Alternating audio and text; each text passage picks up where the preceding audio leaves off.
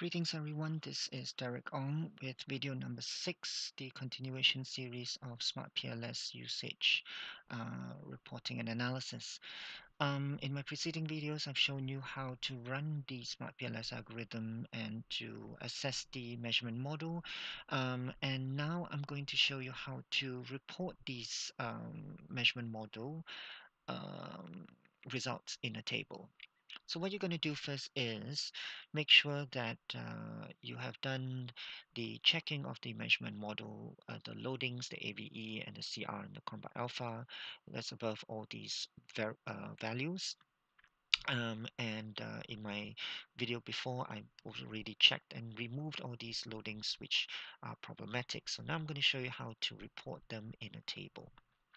So first things first, go to your SmartPLS algorithm results and go to your outer loadings. We always want to report the outer loadings, okay? Click on the Excel format and then open your Excel, paste it usually one level below the top row because I like to do that a lot, and then just paste. There you go. And then here is where we want to format your table. So start with the items. You want to talk about the loadings, then your AVE and your CR.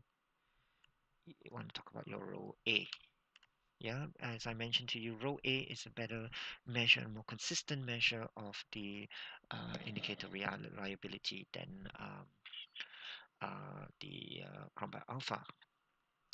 Which is the same thing actually, but it's more reliable. Now, then you want to talk about the items. Now, always put the items as per the way that you have shown in your model so that it's quite consistent the way that you um, report so that it's easier for people to read. So technological readiness, top management support, TMS, cost and competitive support. So what was it again? Technological readiness. You can just copy, paste here. You can talk about the loadings for technological readiness, which is the R1, 2, and 3. You can copy here. Just put in the items. We'll put in the loadings later on. Or you can put it now if you want. Copy and paste. Yeah. Next is the top management support. Top management support here. Control C, Control V, TMS for 5 and G4 and 5, and of course the numbers. Then you have the cost. Just copy and paste. Cost here, copy, paste. Cost here, copy and paste. And then you have the technological competitor support. Now notice competitor support, we have the CP1 down there, so please be careful. Competitor support, CP1, copy and paste, copy and paste. Then you have technological adoption. Technological adoption, just here. Oops. Copy and paste. Technological adoption. Copy and paste. Copy and paste. And finally, you have your financial performance, which is FP. Financial performance here, copy paste, copy, and paste. Now, you might notice that all these items are really all in a place because when you copy this table over to Microsoft Word, they might run out of proportion. So what I'm going to do is I'm going to do this. I'm going to just redistribute the wordings properly. There's a reason for this, and I'll tell you the reason later on. Top management support, management. I use the word support here. Just one word on one row. Trust me on this. You will thank me later on. Okay, cost, and then I have customer support here, and technological adoption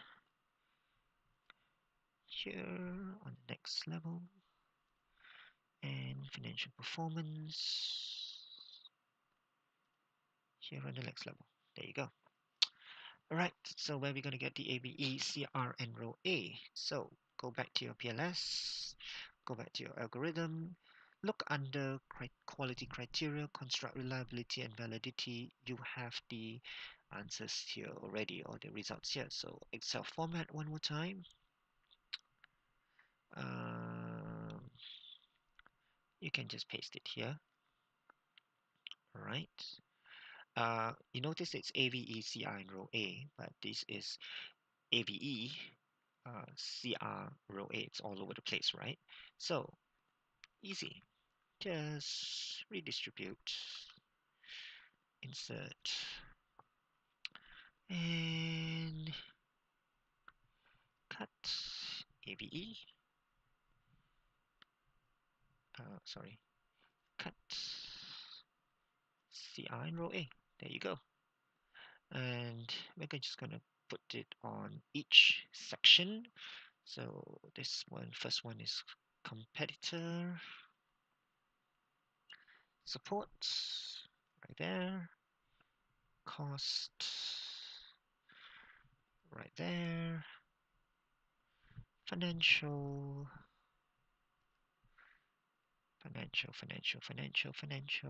performance. Here you go, right there. Technological adoption. Here we go. Just paste here.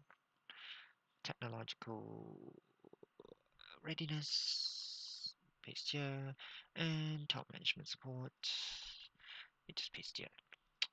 And of course, we might want to do a little bit of formatting before we transfer the items over. Yeah. So format a little bit here. Lower ground. Now I do know that I'm a little bit anal in terms of formatting, but that's just me. You can format it anywhere else you want, but I just like to make sure that everything looks good before I transfer over. Then it looks nice, you know, especially if you're going to send it for publication. So doing anything for your thesis, whatever. Yeah. And trust me, your supervisor will love you for it. I know I will. Okay. So copy all that. Copy. You can call this table 1 measurement model. As you know, remember in my previous video, I have also indicated what the items that I have deleted and removed. Now, isn't that a beaut? Okay, and of course, if you want to make sure that people understand what you are writing in terms of your thing here, you just try and make this all look nice with 3 decimal places, you know, it's workable. You can actually make these indicators. Okay, so I want to indicate this as a small a and a small b. subscript, of course, a small c and a small d. And where do I have all this information?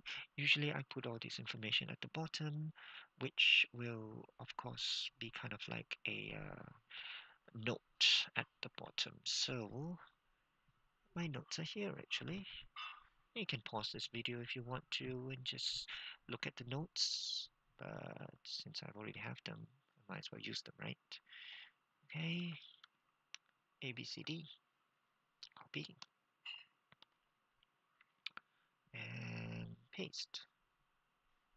Yep, so I've got my notes here.